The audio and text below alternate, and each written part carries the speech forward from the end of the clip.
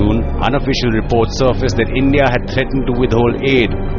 The Maldivian finance minister also admitting government salaries would be hit. The government also announced austerity measures, and lenders soon demanded compensation of up to $400 million.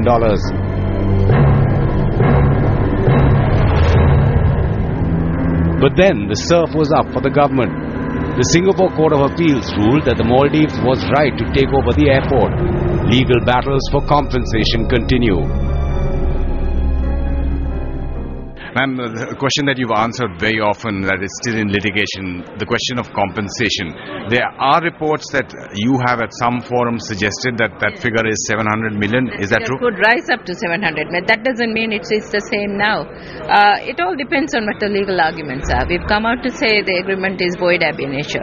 The Singapore Court of Appeals decision yesterday had said even if it is not void ab initio, it could still be expropriation.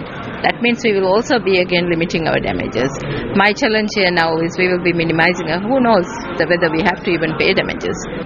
So you're saying whatever the final figure that is reached, the government of Maldives would pay that and would be able to pay that? Yeah, you're doubting us, is it? Don't doubt us. Don't doubt us our capabilities. So when you're saying it's void ab initio from the beginning, why did it take so long to terminate? I would refrain from giving out to you my legal arguments for the arbitral tribunal. GMR gave in to the inevitability of its exit after initially being defined. Of course, the legal process and word of law is not honored and use of force is done. All I can say is that it is very unfortunate and this will impact international investor climate. It is also, I think, going to be a use of force against Indian interests. At $500 million, the deal was the largest foreign direct investment in the Maldives. With the deal scrapped, $240 million that GMR has invested so far in the project is at stake. Though the equity contribution from the consortium is $30 million, the company has drawn as much as $90 million in debt from Axis Bank and Indian Overseas Bank. The remaining $120 million worth of investment has been made through internal accruals from operations of the airport.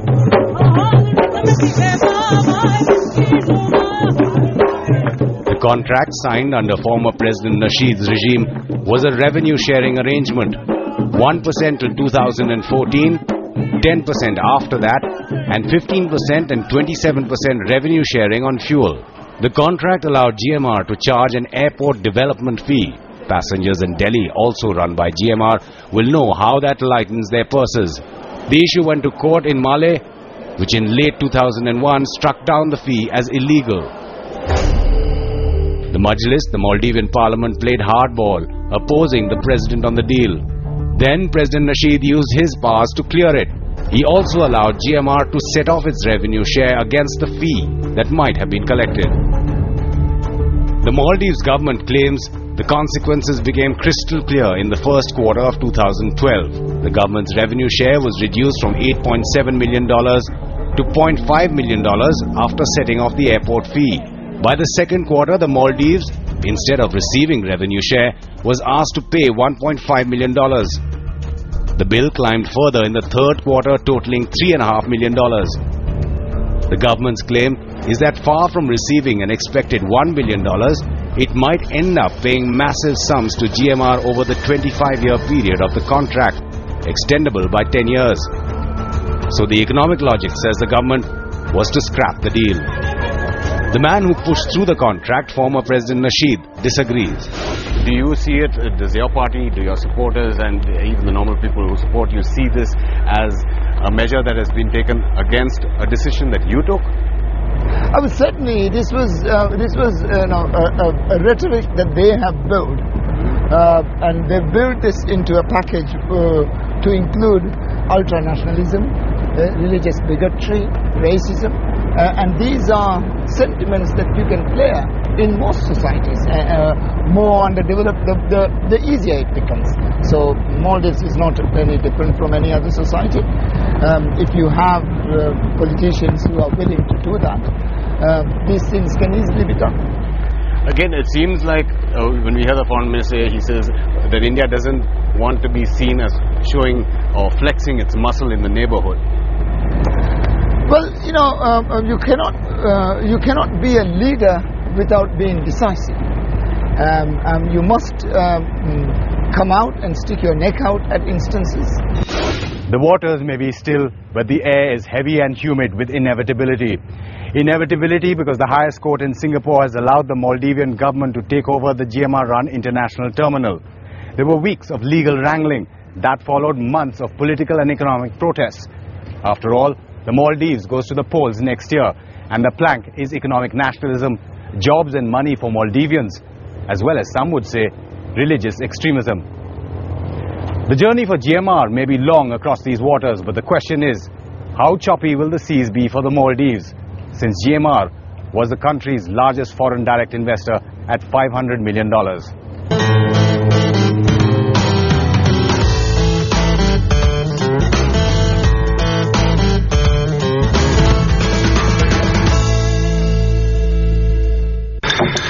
अच्छा एक बात बता ये terms and conditions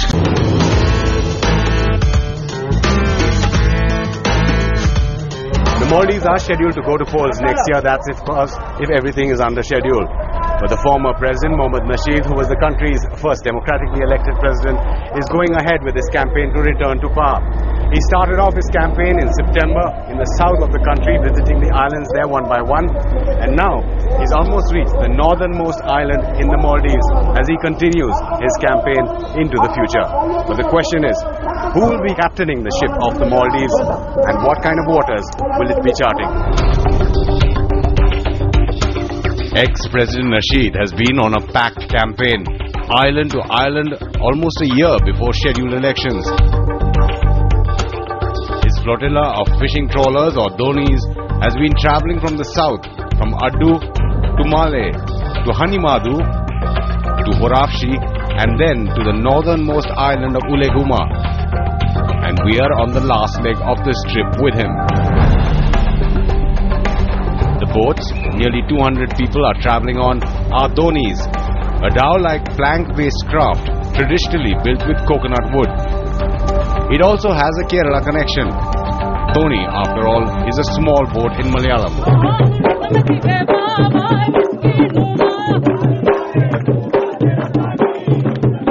The island president, as he's also known because of his fight against global warming, gets a traditional coconut welcome on Horafshi, which has a population of about 4,000. His is an American presidential style campaign. Energetic, brisk walking, pumping hands, posing for photographs, holding babies and chatting with voters. Soon in Uleguma, which has a population of just 43, the Boruberu drums are out, and so are the dancing shoes, with a star campaigner in the thick of the feverish celebrations. Boruberu is a traditional bamboo wood drum with a stingray hide skin. And apart from the locals, our ship's captain turns out to also be an expert percussionist. His campaign is called the Journey of Pledges and is a door-to-door movement to educate the voters on what his party, the Maldivian Democratic Party, a centre-rightist outfit, implemented when they were in power. The tempo of both the dancers and the campaign increasing with some deft footwork. President Nasheed is campaigning so early, he says, because he fears either being arrested or being disqualified from the polls. He's accused of constitutional impropriety in arresting a top judge last year. That triggered off protests from the opposition, which is now in power in a coalition with his then Vice President Wahid Manik. The former president has now sounded the revolutionary bugle, calling for a popular uprising. He's doing amazing things now, playing India against China in the Maldives. I mean, you can't be more daring than that. Daring in a negative sense, I presume. Yes, of course, in a negative sense. You don't work a country on the brink. You kind of do the safe thing. It's only less than 18 hours away. You're correct. And this is the furthest northern island. Yep. and we must be connected to India. We must be connected to India. I mean, Indian development, we must be able to plug into all that rapid growth in India. And we can be plugged into it. And these islands can develop. So the waters are calm today, but the days and weeks and months ahead, do you see them to be extremely choppy? Or do you think you can still chart through them? This is the lull before the storm. This is the north, on one of 1,090 of Maldives Islands. India has had traditional security cooperation with the country, and that has increased with cooperation in anti-terrorism and anti-piracy, adding to the already existing naval and coast guard as well as surveillance presence. But the question being asked, is India prepared for Beijing extending its footprint into this region? There are already those who subscribe to the string of pearls theory, with Beijing extending its presence from the South China Sea all across India. But now, is there a new great game being played in the Maldives? I think they think that we are in an extremely brilliant position to balance various cards and to play one power against the other. There is a view here that we can maintain a balance of power. But I don't see that. I think that's a recipe for disaster. But do you see them playing that game of a balance of power? Do you think the current regime is moving towards? Certainly. So they are certainly doing it. It's a very daring game that brings all our people to risk. I just simply hope and wish that they would be more mindful about the people and not just simply on their power. NDTV's attempts to speak to current President Wahid were turned down. But when we interviewed him earlier this year, he tried to play down the China card. There were worries that if there was a vacuum, China could step in, and you were possibly moving in that direction, your government? No, I think there's no real chance, because our close relationship with India has been there for quite some time. And, we have a preferential relationship as our closest neighbor. And so this is not a concern that Indians should be worried about. Of course, like all the other countries, we are also looking at trade and commercial relationships with China. China is the fastest growing country in the world. Huge market. It's also where most of our tourists are coming from now. So we have to have good relations with China. We will have, of course, more delegations going to China in the future to promote tourism and commerce. We have good relations with them. But, as mature countries, we can deal with that. The Chinese have already expressed an interest in acquiring an island for a resort. Chinese tourists account for 22% of the country's total foreign travelers. In contrast, Indian tourists are only about 3%. Though the president has denied reports, a China connection is also doing the rounds for a replacement to GMR in the airport deal. In fact, the handover turned so bitter that there was no GMR representative at the ceremony. I don't find any necessity for them to be here now anymore. We'll be working very closely with them to have a very smooth transition of the other phases that we're going to conduct in the future. India, analysts say, has been caught between two stools. While New Delhi says one can't equate the government of India, GOI, with GMR, the Foreign Ministry has reportedly sent some strong signals. We don't want this to spill over and become a political issue in Maldives that causes damage to our relationship. Because this is not a political issue. It is a commercial issue. This is what they've told us. It's a legal issue. That's what they've told us.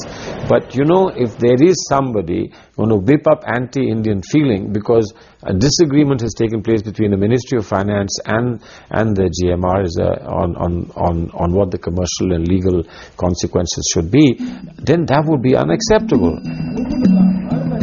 Unacceptable is a word that fits both antagonists' lexicon. Everything political in the Maldives is literally a President Wahid versus President Nasheed issue. The genesis goes back to February when there was a controversial change of regime. President Nasheed, who was arrested and manhandled by security forces, claims he was ousted in a coup at virtual gunpoint. President Wahid, who took over after the public resignation of his predecessor, was cleared by an international committee of any unconstitutionality. difference between the two is a contrast between day and night. While pro-Nasheed supporters demonstrate for FDI, elections and justice in Malé, Islamist parties slam him and GMR. But it's not all political. The two rallies punctuated with a concert by a Bangladeshi band in the center of the capital.